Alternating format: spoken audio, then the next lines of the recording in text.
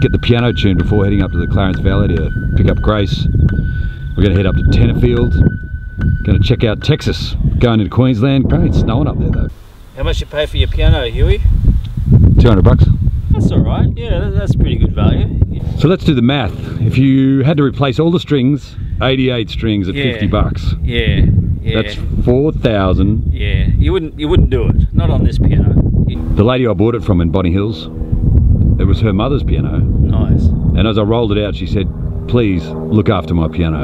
And you've just been talking about letting the cattle stromp it to death.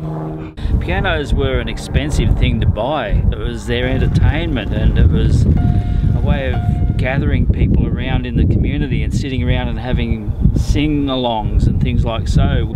Just outside of Taree, New South Wales, Australia. And we've stopped at this dairy farm, and would you believe that Matt, the dairy farmer, is married to my cousin, Sal. It's a small world, isn't it? It's a very small world.